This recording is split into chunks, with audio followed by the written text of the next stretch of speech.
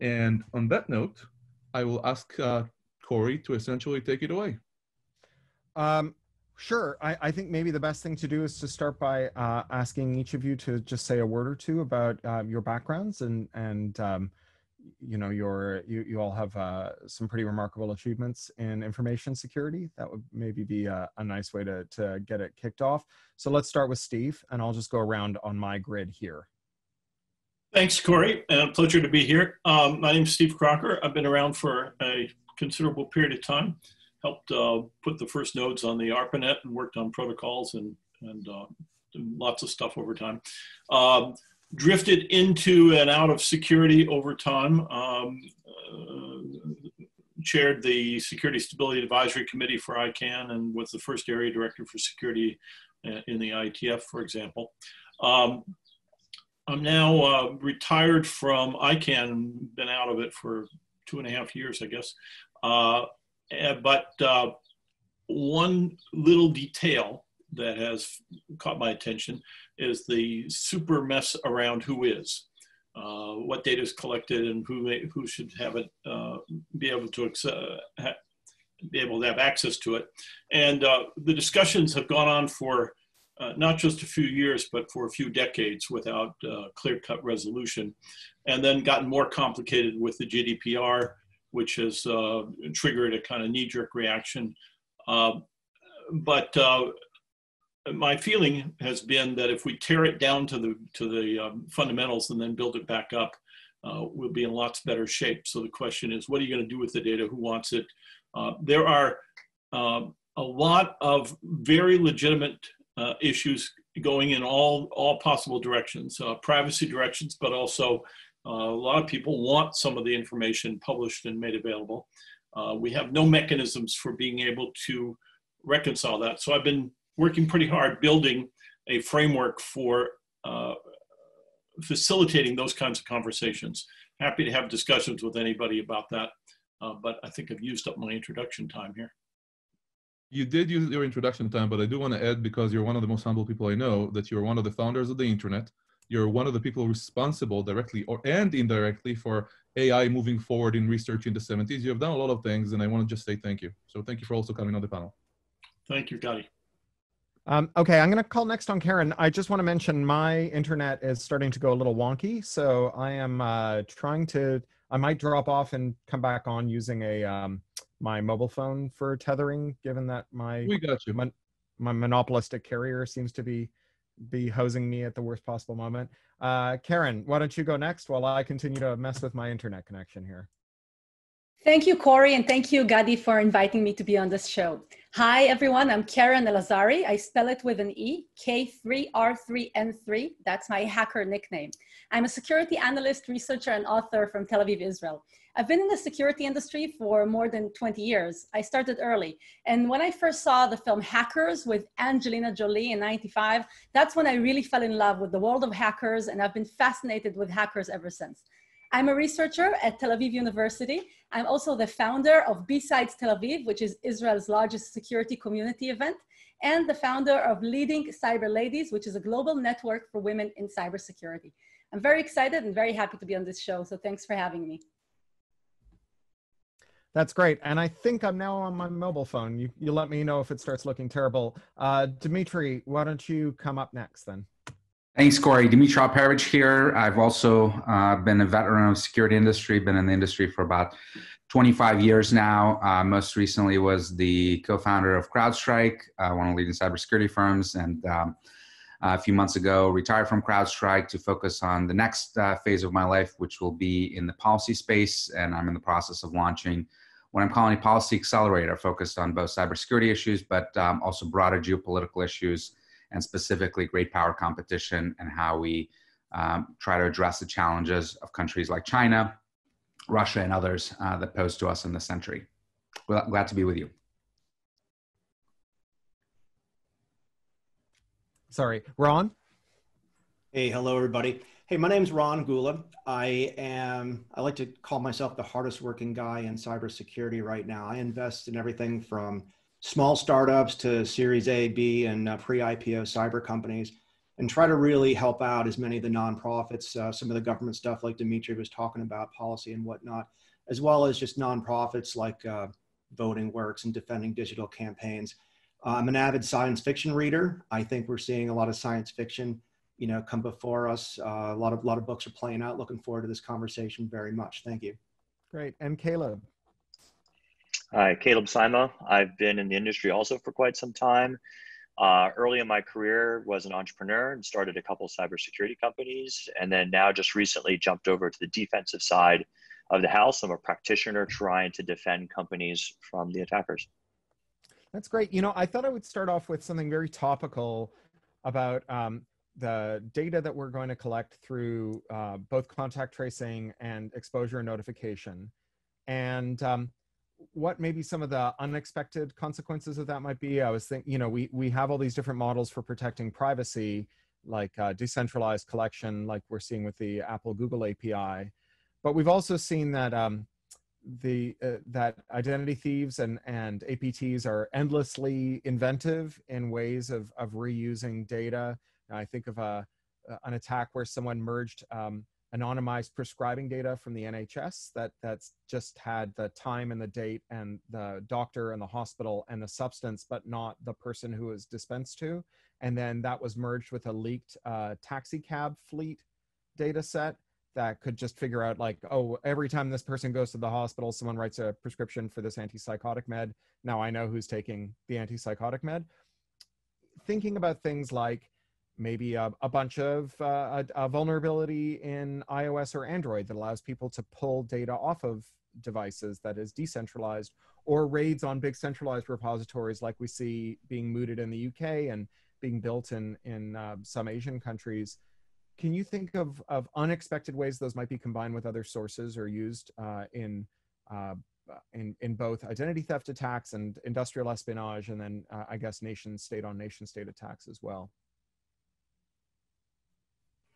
Well, I'll go first. I mean, there's always unexpected ways to pull data together. I think there was a report, or at least a university study, that said, just given the sex and the birth date and the zip code, they can triangulate pretty much who that is, and with like a 75% accuracy. So you never know who has your data and who's selling your data. It's very, very difficult for people to understand kind of what's out there. So the potential unintended consequences are just amazing. The average person who has 100 apps on their phone, every one of those apps is collecting a random amount of information. If you look at companies that are in this business, for example, Xmode, they're the ones behind some of these interesting COVID maps where you saw people coming from spring break going to Louisiana and whatnot for the parties and whatnot. I mean, they have everything from GPS to the Wi-Fi to the speed of where you're going. And there's just a ton of data to analyze that. Now, the one saving grace is if you're going to do that kind of data in bulk, you're talking about petabytes a day. So it's not the kind of thing where you're going to download a spreadsheet and like get, you know, all the COVID history for the United States. But the data is out there. Right. Yeah, I would agree with Ron. You know, we have to keep things in perspective right now. We have a global economy that's shut down. Millions are unemployed. Thousands are dying every day. We need to get back and operational. The only way we're going to do that, according to the experts, is with testing and contact tracing. So we have to figure this out. And even if we have to compromise our privacy for a limited period of time, I think that's a trade-off worth making given the stakes that we face today. Now we need to make sure that we don't overdo it, and that once we're past this crisis, that we can actually shut down this capability and it doesn't become a thing that lives with us for decades to come. But I do think when you look at some of the technical proposals that are out there, particularly the Google and Apple proposal that is being implemented right now, they're very reasonable. A decentralized model that's opt-in, and you kind of have to approve for your contact history to be shared with someone is the right way to go. It combines the right trade-offs of enabling us to solve this public health emergency, but at the same time, protecting us from authoritarian regimes that might use this in various countries to do us harm. Keren. Yeah, so I want to present two potential end games for this. One is here in Israel, about 2 months ago, the Israeli security services started using location-based information and capabilities, which were originally counter-terrorism capabilities that have started to being used for actually finding confirmed patients and notifying people that they might have been exposed to the coronavirus. Now, according to the data they just presented to the Israeli Knesset, the Israeli parliament this week, more than a third of the confirmed patients were found this way. So about 5,000 people were discovered using this technique.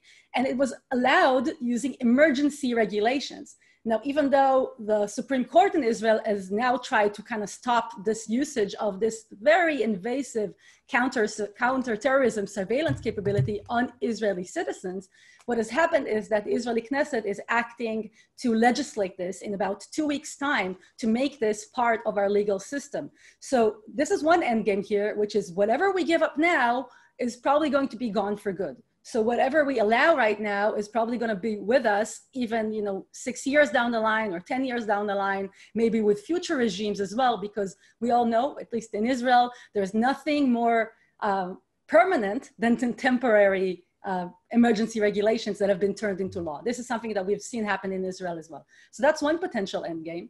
The other, which I think is really interesting, something I just saw recently on Twitter as a poll, and think about it yourselves, would you agree to run contact tracing applications on your phones if you were rewarded with cryptocurrencies for your participation in basically a massive surveillance program? And at least 50% of the people I saw respond to this Twitter poll responded in the affirmative. Maybe they'd like to see the privacy policy for that. Maybe they'll question, okay, is this state run or internationally run? But once you bring in the incentives, and people will start bringing in incentives for people to use the contact tracing capabilities, we're going to see a very different end game for that, I believe. So these are some two interesting scenarios. One of them is very realistic, happening here in Israel, and the other is perhaps down the line. It's fascinating.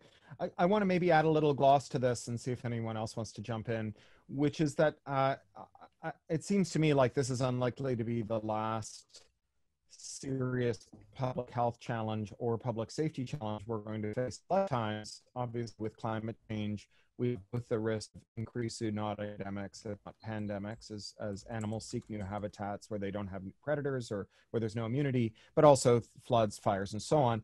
And it seems like one of the potential downstream consequences of breaches arising from this, or the permanentization of this, right, where this gets repurposed to, I don't know, find people who are cooking meth or whatever, is that the next time the crisis comes, you're going to see a lot of people going, no, I don't want to install the app. I'll leave my phone at home. I'm going to ignore public health advice. And this was a concern that was raised a lot in Pakistan when the CIA pretended to be vaccination squad going from door to door and used that to find Osama bin Laden. And then afterwards, actual people who do public health and vaccination in Pakistan were facing violence and threats. And it really hurt vaccination in Pakistan as a result. Is there a possibility of burning the long-term trust that we'll need for other things if there is a breach? And if so, is there an unintended consequence that keeps you up at night about how this might become this data may be merged with another data set or extracted non-consensually or saved when it's not supposed to be saved or what have you, that might give rise to that? Well, as Dmitri said, the decentralization is one of the best protection against a centralization of some massive hack, either being used by hackers or a nefarious government. The government has not had a good track record of keeping secret on the internet, but not a lot of other people have too as well. So I'm all for decentralization. So to ask just a stupid question here, sure, but don't carriers have all of this data and more in a centralized place? They have a lot of it, yeah. Go ahead. Sorry, and there's never been a breach there. We haven't seen anything. No one talks about privacy there. Why do we need this app when carriers have all of it? So well, it's not as accurate, right? So you want to understand if someone is within close proximity to someone else, not if they're within 100 feet of them. Yeah, Keren? That's exactly the question that was asked by many people here in Israel. Why do we need the security authorities to utilize extra capabilities that were originally designed for counterterrorism?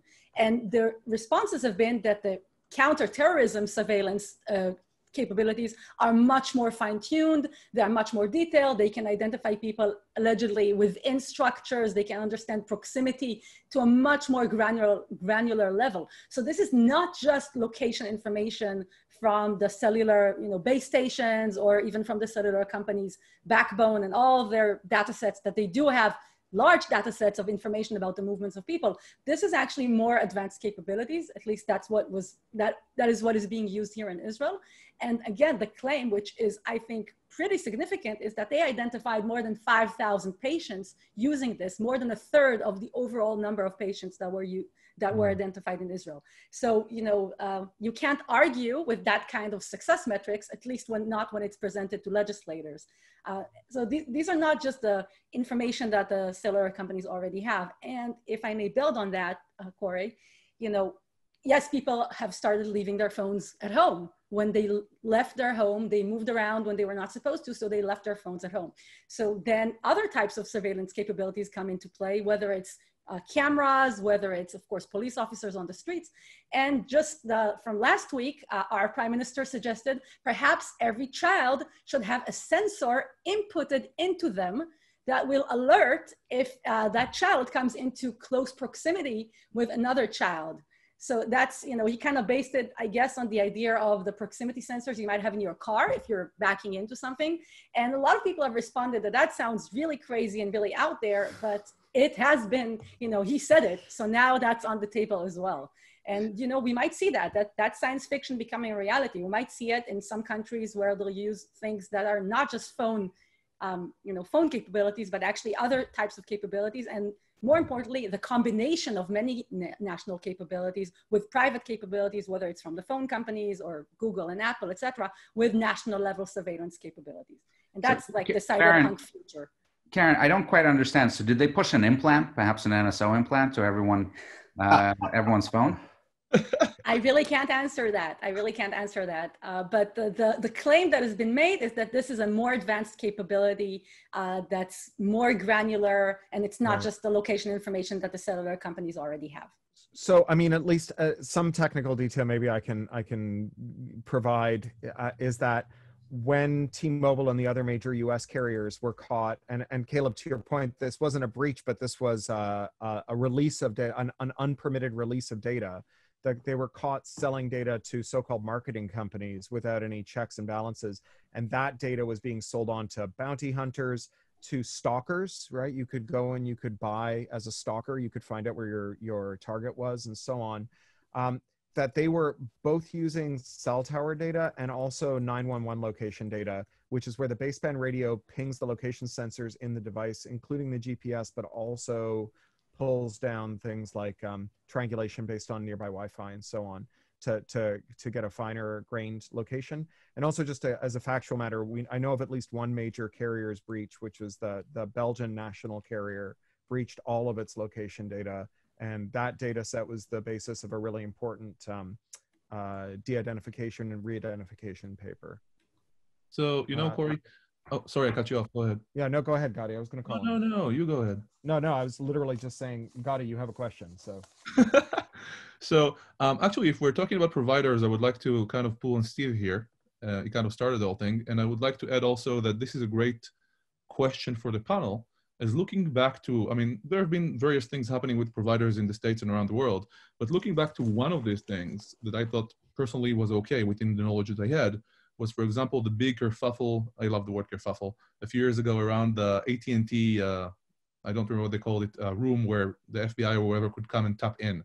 And thinking about that from an operational perspective, if somebody wanted to tap in, and this happened before, I remember in Nana when somebody stepped up against the FBI and said, you guys came in and insisted putting a hub in to my systems, and he dropped the entire ISP down, and I couldn't communicate anymore. So having a room that allows for taps makes sense. Where is the line, really, between allowing for things that need to happen and protecting people from a privacy perspective? But Steve, I think that you're perfectly suited to take us in this direction. You're muted, Steve. I love Zoom. Yeah. No, I'm not. So one of the things that I always gravitate toward is, are there any hard and fast principles that you could try to articulate. Is there some sort of absolute basis for privacy? And the sad fact, which we all live with, is no. The only thing that, at least in the current state of technology, that you have complete control over is what's in your head. But the minute you do anything that leaves your head, whether you speak or move or act in any way, then you're interacting with the environment, you're interacting with other people, you're interacting with systems, and it's a shared experience of one sort or another. And so that information is no longer, no matter how strongly you try to assert it, yours alone. It belongs in a more complicated sort of joint ownership, if you will. Another question, and it's obviously sensitive information. The question is who gets to see it and how is it exploited? So we have a very, very complicated hierarchy, or it's not just a simple hierarchy, but a whole texture of the class of information and who should have access to it. And we don't have very well defined and well articulated structures for dealing with that. And of course, we just have a lot of opportunism on the government and commercial enterprises and hackers and so forth, taking advantage of it for their particular purpose at that particular time. So one of the things that I think we need to do is develop a kind of vocabulary and structure for dealing with the classes of information that are out there. There's no escaping that information is there, whether it's the carriers or whether it's the surveillance mechanisms or the cameras on the street. You can't wish it away.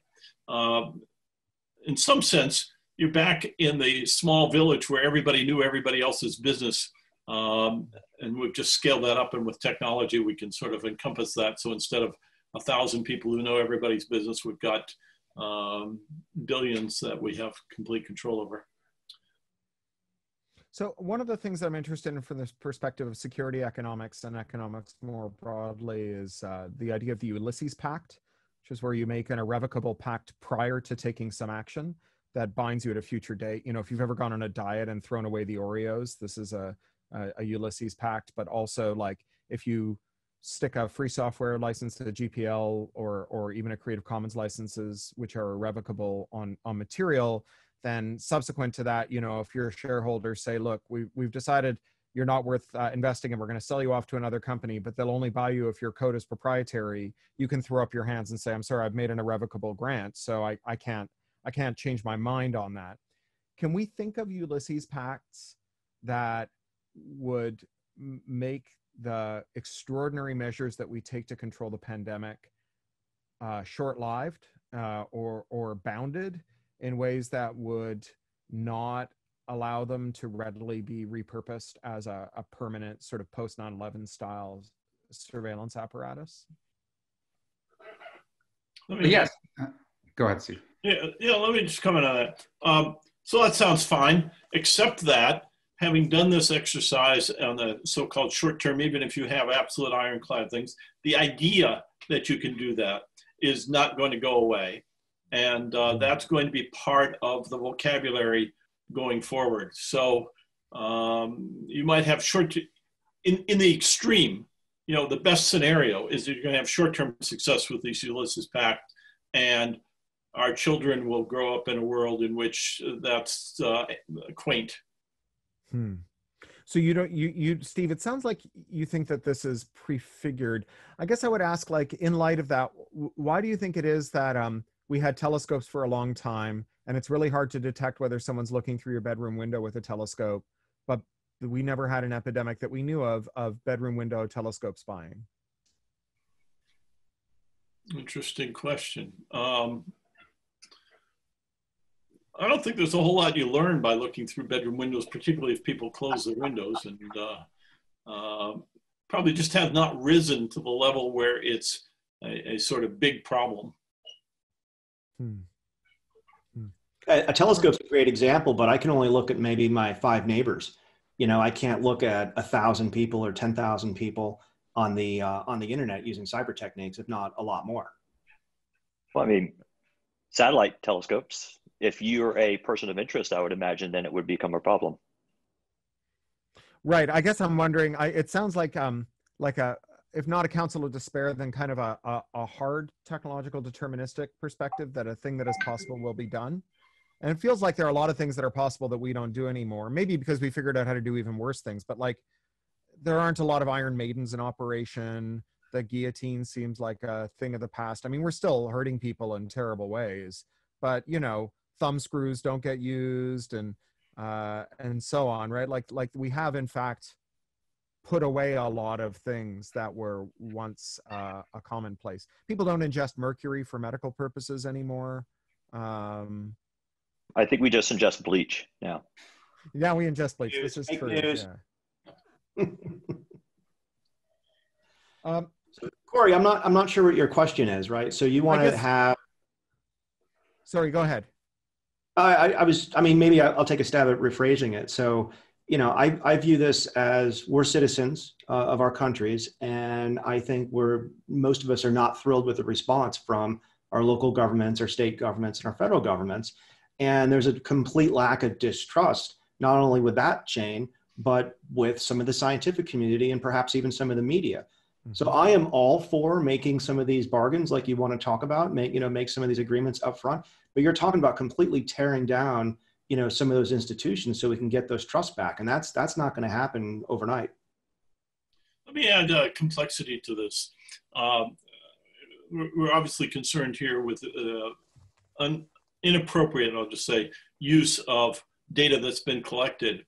But we have another major effect that we've been living with in big time, which is fake news. That is, you know, suppose somebody says, well, I've collected all this information and you have been in the following place. And you say, no, I haven't. And they say, well, we've collected it. We know you have. So how do you know the truth of that information as opposed to whether or not it's been inappropriately exploited? Well, I guess you would know if you'd been in the place, but I guess how would a third party know whether the data was accurate? Is that right? Or, I mean, you would know if someone said, well, I see that you were in Tokyo last week and you weren't in Tokyo last week. You could, with a high degree of confidence, say that the data was incorrect, right? Yeah, now I might have a pretty strong evidence that I wasn't in Tokyo, but I would not have equally strong evidence that I wasn't 2 blocks away from my house interacting with somebody. This, again, if I may interject, this is a scenario that's actually already happened here in Israel. So some people have been receiving text messages alarming them that they have been in the close proximity with a confirmed patient and that they must now go to 14 days quarantine. And these people are like, well, I didn't go down that street on that day. And now they have to call the authorities and try and have a conversation, trying to provide evidence, whether it's technical evidence or otherwise, that whatever location information had correlated them to be potentially COVID carriers, now they have to kind of prove their innocence rather than the other way around. So this is not so much of a theoretical scenario, it's already happening. And I think with more contact tracing applications and tools, we're gonna see more of this. And it definitely can be a little bit dark and bleak if you consider the possibilities for abuse of such a system.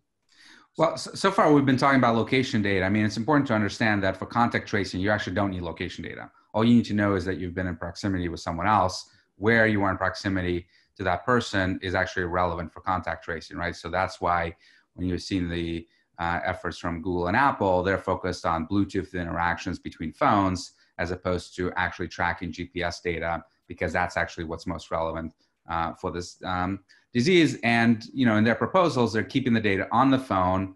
Only with your confirmation will that data be shared with anyone, and you can turn it off so that it's not being tracked. So I think that's probably the best trade-off we can have in the situation where, you know, people are voluntarily opting into the system. They can turn it off once it's no longer required, and the data will no longer be collected, and it's anonymized, so you don't actually know whose phone you were in proximity with. But if everyone's sort of uploading that information, then you can match the 2 anonymous IDs together. I just want to make a small factual distinction here. In a public health context, what you just described is actually exposure notification and contact tracing, which is often used synonymously. Public health experts are getting increasingly stroppy about calling exposure notification contact tracing, because contact tracing is a thing that we actually have a lot of experience with, and we know when it works and how it works. We don't know. Exposure notification is a relatively new thing. We don't know if it's equivalent to it. And there's a lot of skepticism on the public health side that you can replace the extremely high touch face-to-face business of contact tracing, which involves doing things like going up to someone and saying, you know, you were on this street. Do you remember who you saw? What were you doing at the time? What were they doing at the time? And building a trust relationship between a subject and an interviewer. It's the kind of thing that they did 750,000 contact tracing interviews in China, in Wuhan rather, during the exposure response, the epidemic response there. So it is important to note that those aren't the same thing, and that the contact tracing is actually super location based. And it's how we fought Ebola and a bunch of other things. I do want to dig into this trust question. So you talked about fake news, you talked about non-compliance, and you talked about having to convince your government that you're not claiming that you weren't in an infectious street because it's true and not because you don't want to have your freedom of motion limited. There's been a lot of talk about tech and trust. You have some people who believe that, for example, the rise of conspiracism is down to the ability of big tech to make us not trust official news sources, and others who say big tech finds people who don't trust authorities for whatever reason and feeds them alternate narratives, but it's not the thing that weakens their trust. The thing that weakens their trust is something else. Do you folks take a view on it? Do you have examples of technologies that actually do improve trust? Or you know, and back to that question during my presentation, you know, DRM for personal information does you no good if you tell a secret to someone who turns out to be untrustworthy. All the DRM in the world doesn't help you. I have a somewhat old and very humble example of increasing trust. When FedEx started making available the tracking of packages, it greatly increased the trust of the delivery process compared with, say, the US Postal Service. We just all gravitated toward trusting that without thinking about it. But the effect was really quite spectacular in my view. Prior to that, you'd mail something, you'd have no idea whether it was going to get there or not. And if you tried to find out, you didn't have any good way of doing that.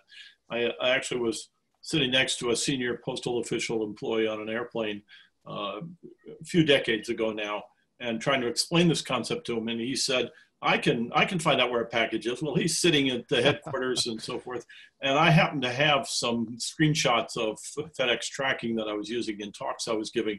So I opened up my laptop and showed it to him. And the expression on his face was something to behold. Yeah, Steve, can I ask you to clarify whether you think the tracking was the thing that built the trust or tracking that turned out to be accurate? Well, of course. If it had been inaccurate, then it wouldn't have been useful at all. No, the fact that it was there and that you could tell that it was accurate, and that it was tied into the system in a way that you know, and there weren't any stories about how it had been undermined or used to convey false information. I mean, the intent was to convey accurate information, and that matched the experience almost all the time, I would say. I'm sure there were glitches, but not in a way that undermined the trust of all that. So I thought that was a very strong move in which the technology improved trust, as it were. Gadi, I think you wanted to say something? Yeah, I actually wanted to try and get Dmitri to comment in on this from a different perspective, but a similar theoretical issue around, I don't want to go too far down this path, but attribution. Not necessarily reaching it, but what you do with it, how it works around the same kind of problem, if that makes sense to you, Dmitri. If not, we can move on. Attribution of cyber attacks or attribution of COVID? You know what? You tell me. Well, look, I've always been believing in attribution. I think that in the cyber context, certainly, but in others as well, it's critical for us to understand the source of threats, whether man-made or not. So I will actually allow myself, because you're my friend, to cut you off and say, didn't you personally have issues around trust with this? I mean, say you reached attribution. It almost seems like attribution is no longer about facts, whether it's possible or not. I believe it is, you believe it is, let's move on from that. But rather, say you reached the attribution. Does it even matter? How do you establish trust around such an incident, and does it even matter? Well, it depends on who is the recipient of that data, right? So, you know, if this is, of course, being presented in a criminal prosecution, then you have to prove it with facts beyond a reasonable doubt to a jury of your peers, at least in the United States. So that's a very different level standard from publishing a blog and accusing someone. You know, the US government is now doing attribution, what seems like every single week, against nation state actors. They never publish their evidence. Even when they do indictments, it's mostly accusatory indictments, even though they provide a lot of detail of who the person is. They never say how they discovered it. Presumably they would, should those people, at least from a nation state perspective, actually be brought into a court of law.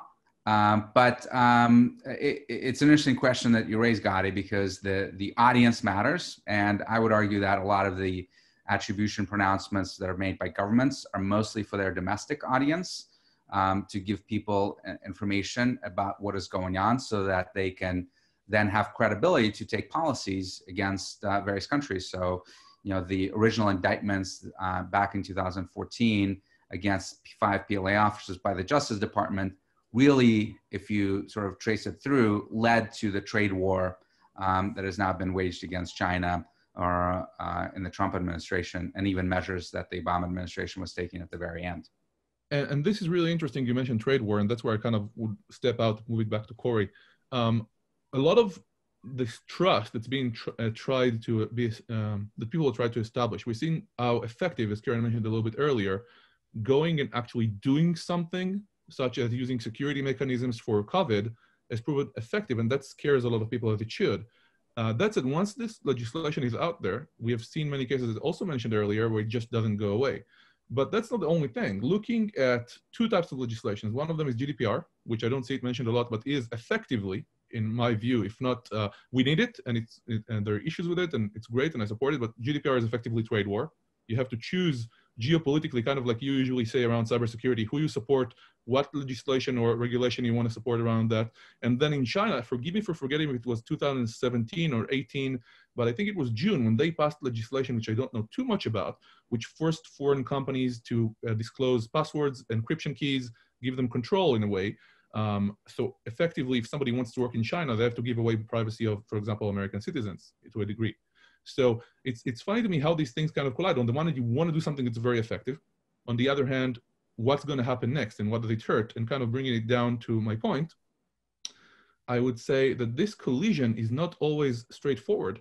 And one thing that worries me, and we can see this around what Steve said around who he is in privacy, is that we really want to have privacy out there. But the more we hurt the security controls that help us to maintain security, the less we're able to actually create privacy.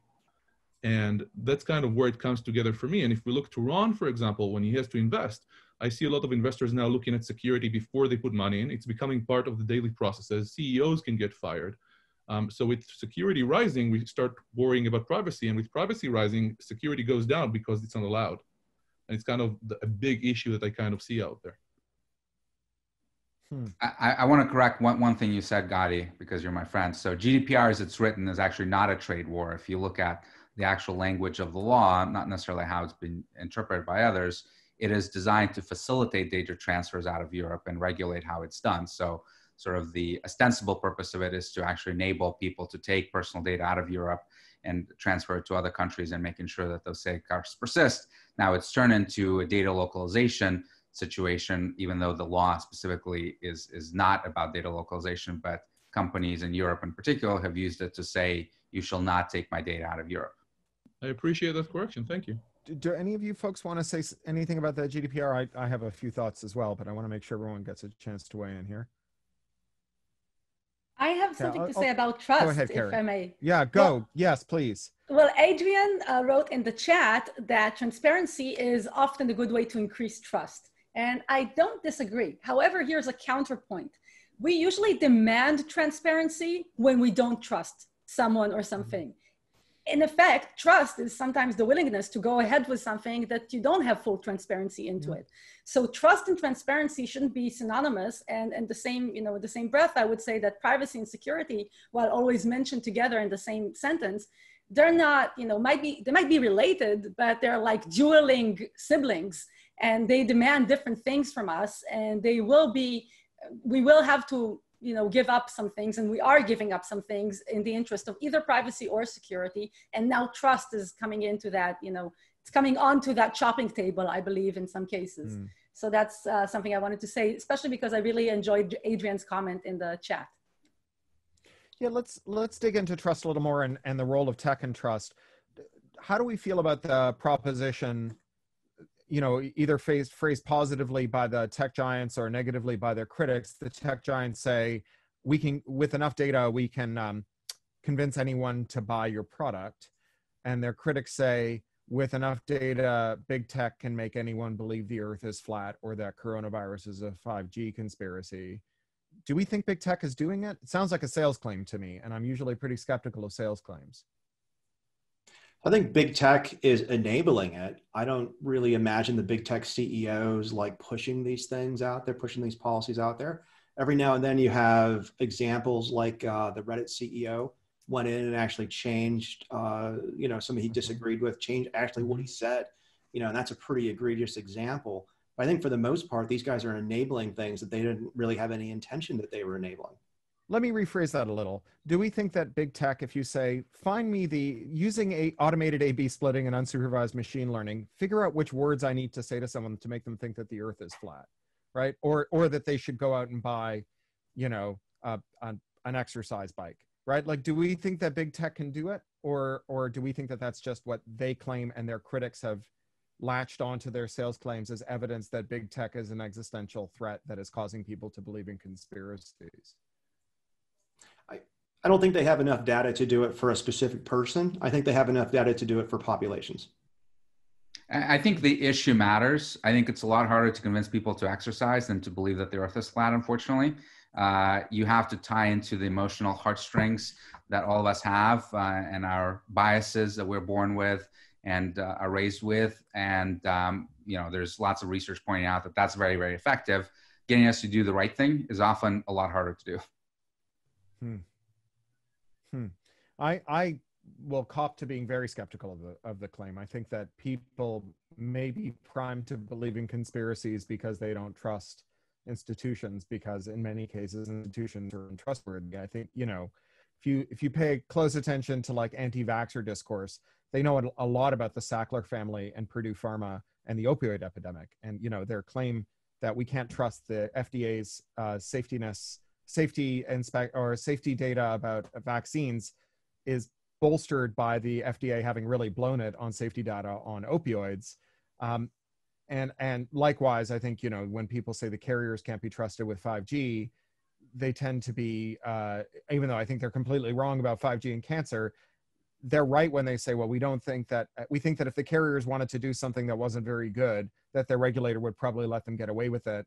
Therefore, it has the aura of plausibility. And I think big tech helps you find people who are primed to believe it, but I don't think that A/B splitting helps you convince those people that 5G is a Chinese plot or giving them coronavirus or whatever. Yeah, I think it's actually really important to understand that people actually don't inherently distrust institutions. They may distrust certain facts, right? So, there's all kinds of reports about the lack of trust in the media. But on the other hand, when you're picking up a newspaper and you're reading the sports column, no one actually mistrusts that the Yankees won last night. No one is saying, well, that's fake news. I don't believe that. Everyone believes that certain things are happening. But when they read things like climate change stories or other things that disagree with their political views, that's when they say, oh, I don't trust it because where it's written. I would like to kind of bring examples from the past, and I would like to, if relevant, I would like Caleb to kind of work on this, and then Steve. We have had a lot of attempts to create trust on the internet. And earlier, Keren mentioned also something that for a more American audience could be a little bit more sensitive, and I've looked for years for a way to say this without triggering people. When systems grow, we start taking away rights or freedoms. I'm using these words on purpose right now because I don't have another alternative. And we have no other way of maintaining these systems. Maybe the ideological answer would be, you know what, the system should die and be replaced, or maybe it should reach entropy at some level or whatever else. So I found a quote, which I truly appreciate and kind of led me through my route around security. It's from Louis Mumford, who wrote one of the first, I think, big works on technology and philosophy. I believe it, I forget the name right now. It was probably Techniques and Civilization. And the quote goes, "The right to access every building in a city by private motor car in an age when everyone possesses such a vehicle is actually the right to destroy the city. And as somebody who's been an operational guy for many years, how do I maintain my systems? How do I keep them up? And then how do I not hurt the rights of others to use these systems, and if they have these rights? And what happened online was reputation systems. Whether it's Blacklist, the first one I believe was by Paul Vixie, and he got sued over that, right? We have a lot of other types of reputation systems out there, like sites such as Web of Trust. Now we have algorithms such as systems based on blockchain. And I just wonder, when you try to build a security system, how do you take into consideration that scale issue versus other aspects, if you even do?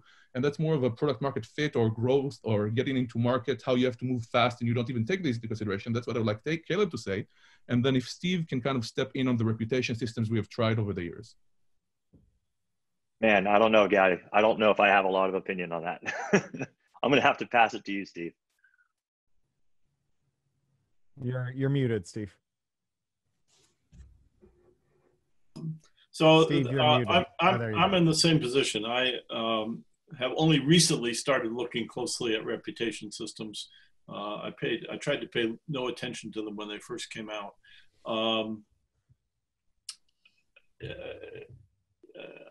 The only thing that comes to mind is getting back to this business. How do you trust the information? Is what other mechanisms are there to verify the information? And so if you have a source that is lying to you, how quickly can you check that it's lying to you? And I mean, the climate change is a good example that the absolute proof that you're being lied to is some number of decades or 100 years from now, as opposed to right now. And so that's kind of exceeds the time frame for the feedback that would be. Whereas, if the FedEx is lying to you, then the package doesn't get there tomorrow. So that's a much quicker cycle. That's a trivial example, obviously. Maybe a couple points on reputation is, random thoughts is, who drives the reputation, I think is probably pretty important. You can either do it at such a wide scale where the numbers are big enough that reputation kind of balances itself out to be correct, I guess, or you have to have a small number of people who you trust as a core to build that reputation to say that is this reputation actually worthwhile? Because if you're not in either one of those two, I feel reputation can be gamed. And so then reputation, then what's the point? And then bringing it back to what Cory said, this and next week's show topic around fake news, somebody can, and I don't want in any way to dismiss any claims or anything that happened to anybody, or to dismiss anything that actually happened in the world. It's very easy now to destroy people's careers entirely by moral outrage on Twitter. So is trust or reputation actually based on anything, or are we still, humans at the end of this? How do we create something that works for systems that are complex with humans? Look, I think we try to address this in truth seeking with things like the scientific method, right? Where we say, irrespective of the esteem that you are held in by your colleagues and your previous achievements, every claim you make from now on also has to be subjected to adversarial review by people who try to replicate your findings and hold your and hold you to account, right? So the fact that Watson gets a Nobel for the DNA molecule doesn't mean that when he makes eugenic claims, which he does all the time because he's a horrible eugenicist, that we just take them at face value. We don't say, oh, well, you're a Nobelist, therefore when you make claims about eugenics that you're right. That is the reason I think the method establishes that is that our instinct tells us to do otherwise, right? Our instinct tells us to treat past good performance as a guarantee of good future performance. And there's always hidden information, right? There's hidden information about the things that you didn't see that abusers did to people who weren't allowed to speak out, or the things people did in their youthful excess before they became known for who they were, whether that's the founder of Banjo, this analytics company that did this huge deal with the state of Utah monitor all the CCTV feeds and all the other data sources in the state, but whose founder turns out to be an ex-neo-Nazi who once shot up a synagogue with some Klansmen, or whether it's you know, the untrusting trust, right? The author of the first compiler revealing that he's been putting backdoors in every Unix system ever since, long before anyone knew that he was a famous guy who could be trusted. He was a puckish programmer working in a skunkworks, building time bombs into his compiler code. And I think that, you know, it's hard to counter that human tendency to trust people who behave trustworthily. But, you know, this is, whenever we see reputation systems failing, that seems to be why they do it, right? It's the eBay seller who does 100 good transactions for small dollar amounts in order to list 15 laptops that turn out to be boxes full of bricks, which the people don't know, because they also trust that when FedEx tells you that a box is on your way, that the thing that eBay told you was in the box is actually in the box. And so they all sit there patiently reloading their FedEx things until the box shows up and they open it up and discover that it's full of bricks and that eBay seller has disappeared. Cory, I'm absolutely horrified right now because you've just attacked the whole premise of this panel, since we're all experts in certain things, but we're being asked to comment on other things that we're not experts in. Yeah, it's a good point. I would like to do the opposite of the reputation meter, and I want to do a troll meter instead. So as opposed to being a reputation on good, I want to build a reputation on people being trolls. So that way, when I see news links in social media, if like 80% of them are from trolls, then I just ignore it. It would be kicked off the internet. What would I do? Right. Yeah. And I think that's easy to do, right? You could, as opposed to saying, oh, I trust you that you're good, I'd rather just say, oh, you're a known bad, and therefore I can just not listen to you. I think the problem you'd have is that you'd lose almost every whistleblower, because one of the hard facts, speaking as as someone who works for an organization that sometimes defends whistleblowers, is that whistleblowers tend to be pretty spiky people, right? Like we would like every whistleblower to be like an Ed Snowden, who just really believed in the mission, tried really hard, no one believed him, so he told the truth. Most whistleblowers are people who are like happy to go along with doing whatever was terrible, but then they had an argument with their boss and got fired, and they're like, fine, retaliation. Well, the fact is the fact, right? The bad thing is the bad thing. We're better for knowing it, even if the person who said it has dirty hands. My counter to that is that the whistleblower won't be on Twitter. Like a true whistleblower will be whistleblowing via other means versus spouting off junk on Twitter. That's probably the difference. And before we go into the Edward Snowden debate, because everybody here would have a very, very, very, very strong opinion on the topic, I would like to ask, I think Keren actually posed a question a few times around CPAP machines and people hacking them for COVID. And I was wondering how that relates to everything we've been talking about. Well, I think this is a great story, actually. First of all, it shows you how hackers are sometimes breaking the law or breaking tech, and specifically doing all the things that Cory talked about in the opening to this show with regards to reverse engineering firmware. So there is a hacker out there right now who has this amazing project. It's called airbrake.dev. I believe the hacker's name is Trammell Hudson, and he's got this collaborative project to reverse engineer the firmware for CPAP machines. For those of you who don't know, CPAP machines are devices that people that have sleep apnea or difficulties in breathing during their sleep, and they have these devices.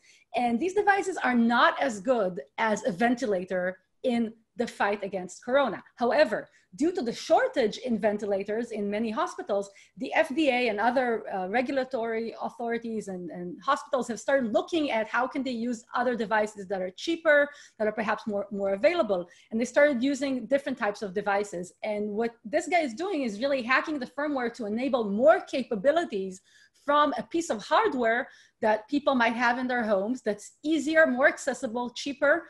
And he's not claiming this is a cure for anything, of course, but he is displaying this as proof of concept for what hackers can do with devices when, yes, they break the law, yes, they invalidate the warranty, yes, they break through the tamper-evident, plastic barriers or whatever they are. And this is actually happening right now. And I think biohackers right now are really having a moment where they're really doing all of these cool DIY projects and hacking projects. And it's not just working on cool hardware and coming up with solutions, or at least trying to spark solutions. It's also with helping businesses that are being targeted by cyber attacks. So there's also voluntary hacker groups that are now helping businesses. There's something called the Cyber Threat Intelligence Alliance, which is a voluntary organization. So this really proves to me that, like I famously once said, hackers are the immune system of the internet. We're now really seeing that come into force in a variety of ways. And I think we're always going to need those types of people that are invalidating warranties, that are breaking things, that are reverse engineering firmware, and that are actually maybe forcing some transparency from the organizations that expect transparency from us. So that to me gives me hope. I'm all for hardware hacking, but I think when it comes to the medical arena, we have to be extremely careful. There's a reason why we have a very long certification process by FDA and other regulators, because this stuff can actually kill people. And when it comes to CPAP machines, there's a lot of controversial evidence on this, because the problem is that the connection into your mouth is not airtight. So you actually have a dangerous opportunity to spread the virus across the room and infect many other people with a CPAP machine, because it's actually not a true ventilator. So I think this is a moment in the medical community in particular, in the medical device space in particular, we need to be very, very careful to not promote solutions that are not certified and can actually make things a lot worse. Yeah, hey, story there. I was just going to talk about the Maker's Mask project, where people were leveraging their 3D home printers to basically make N95 masks, and they actually did get them certified. But they have a really interesting story, because when they first came out, they were a victim of makers, people who were doing fraudulent phishing, fraudulent whatever. So the actual live Maker's Mask site was on VirusTotal for a long time. And it just happened to have a friend of mine at Google who was like, hey, guess what I'm doing? I'm like, hey, guess what you're blocking? And I was able to get that removed and whatnot, which gets back to the whole fake news and who do you trust? Yeah, the FDA certification process is a really interesting one, because for implants, not for CPAPs or ventilators, but for implants, there was no certification until the 70s. And the FDA, when they began certification, they brought in a rule that said, we're going to grandfather in every device that currently exists. So you don't have to get your medical implant removed tomorrow because we decertified it. And we'll also grandfather anything that's substantially similar to an existing approved device, so that you don't have to get recertified. And this loophole has swallowed the rule. There's a documentary 2 years ago called The Bleeding Edge that Kirby Dick put together that won a Peabody and a bunch of other awards, that documents how almost every medical implant in the field today has never undergone FDA approval, because it's similar to a device that's similar to a device that's similar to a device that's similar to a device that was grandfathered in 1976. This is how you get things like vaginal mesh, metal on metal joint replacements that had heavy metals in them that gave people permanent joint and brain damage, and so on and so on. And it does undermine this trust. I believe that the people who are doing the CPAP hacking, what they did was they revealed that the CPAP could blow as well, could suck as well as blow, right? That's the big difference between a CPAP and a ventilator. And what they also did was they said, we don't think anyone should use this. What we think is that medical professionals who are able to evaluate this should know that this firmware mode exists and then evaluate it to decide what to do, which I think that's a good approach.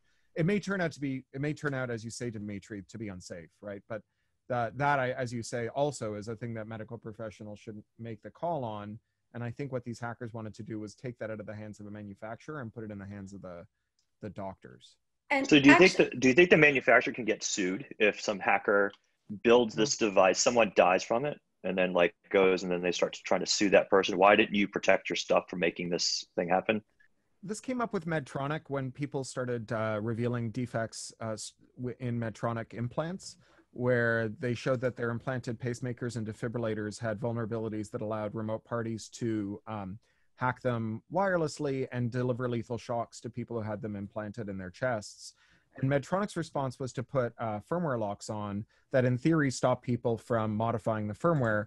In practice, those locks were actually overridden pretty quickly. And what it actually did was give Medtronic a legal weapon to sue people who revealed defects, because if you had to bypass a firmware lock, then you bypassed copyright access control and you violated Section 1201 of the DMCA. So anyone who wants to give people lethal shocks can do the same research that those hackers could do, but anyone who wants to do research to figure out whether the locks work can't. And so that I think is the worst of all worlds. No one ever sued Medtronic over it. I know when Dick Cheney got his Medtronic implant, his implanted defibrillator, he had the wireless interface turned off, which means that all of his firmware updates involve a scalpel now. Well, Cory, just to build on that, for the listeners or viewers of the show that want to learn more about biohacking, I really recommend you check out Biohacking Village, which is part of the DEF CON Security Conference, and they have activities and information, as well as We Heart Hackers, which is actually an FDA sponsored or FDA supported initiative to bring biohackers to work with the FDA, to work with their regulation and their testing and their certification processes. So this could probably be a topic for another, future show, Gadi. I think biohacking is enough of a topic that, certainly in science fiction and in this reality that could fill up a whole new show in of itself. Let's do some closing remarks here since we're out of time. Keren, that was a good close, but do you have anything else you want to add? Well, like I said, the thing that gives me hope right now is that the people that are working to find solution and to look at how technology is changing our landscape are not just working for government agencies or even academic institutions, but that they are also people that are hackers, that are on maybe the outliers and the fringes of society, that are working together in a variety of ways. And actually, I think we have now a little bit more trust because we've all opened up our homes, at least one sliver of our homes, to people all over the world, which is something we didn't used to do as hackers, at least. So I'm very hopeful about that. I'm not wearing pants, but everything from this side up is good. Steve, did you want to go next? I am wearing pants. Good man. Because I try to take these things seriously, and I worry. Never mind. This has been a fascinating discussion, actually, and it's pretty positive in my view. The depth of thought that is going into all of this. These are, as I said, there's no trivial, simple solution to these things, and we're going to have to sort out and build a much richer vocabulary that we can work with.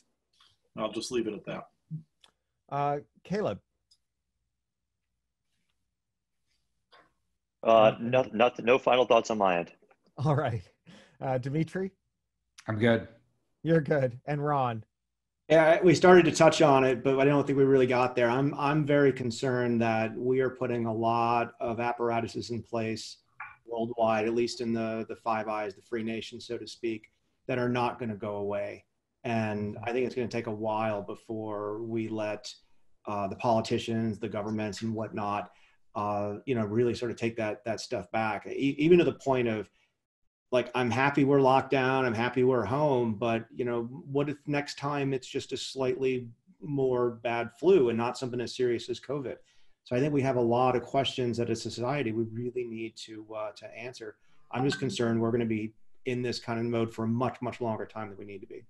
Yeah, I'm concerned just that the second wave, that if this lockdown, that people's trust might be so eroded that a second wave doesn't have a successful lockdown and slide smoothly into a third and fourth and nth wave that nerfs our ability to make vaccines and so on, through the ensuing chaos. And on that happy note, Gadi, I'll turn it back over to you. Keep washing your hands, everyone. Thank you very much. Appreciate everybody coming on. I would like to say this has been an extremely interesting panel for me personally, and I think we can probably do a lot more in the future. I appreciate everybody sending in your questions. I'm sorry we didn't necessarily get to all of them. I would like to thank essentially everybody. Cory for creating the show, as well as taking us through his talk and the Q&A. I'd like to thank Steve, Keren, Ron, Dmitri, and Caleb for coming on. And what I really like about this is that we took it in many directions, but we also allowed ourselves to say, you know what, no comment on that. And we moved on. So I truly appreciate it. Next week, we have a panel with actual experts on the topic of fake news, and we're not going to fall into the tropes of mentioning presidents or politics or specific TV stations or a specific country, which is what people usually just throw out. There is a trope when somebody mentions the topic. We're going to have academics, such as, and in academia, they call this weaponized narrative, which I absolutely love. And we're going to have the person who invented that. We're going to have people like Grok, who are actually working hard on countering these things, FJ Turp. We're going to have some people from politics and policy, and they are actually going to talk in two panels about, one, how does this affect policy and how does this affect society? And two, how do we counter this? What are actual methodologies and techniques to counter all of this? And with that, thank you very much for coming in today. This was Essence of Wonder. Have a great day, evening, morning, wherever you are. Thank you.